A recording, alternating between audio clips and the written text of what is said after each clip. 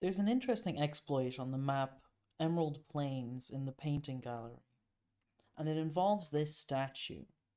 If you're able to get behind this statue, it could actually give you quite a large advantage because you'd be able to hold this door without being instantly spotted.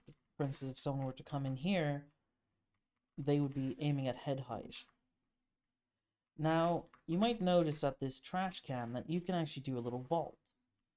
Interestingly enough, by angling yourself correctly, you can actually vault up onto this statue.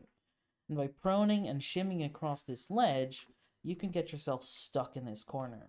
Now, you might hear, I'm trying to move, but I can't.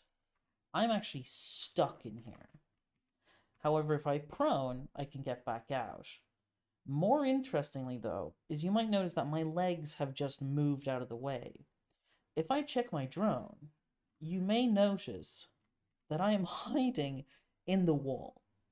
Now, this isn't the ideal echo skin, but it's the best I have because I don't have enough for the body. However, you might see that the head is white, and if the body had the same color, which there is a skin that is pure white, essentially, you can hide incredibly effectively in this area.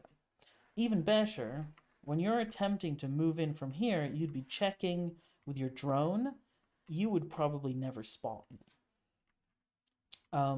What's interesting about this exploit, however, is how it relates to the statue itself.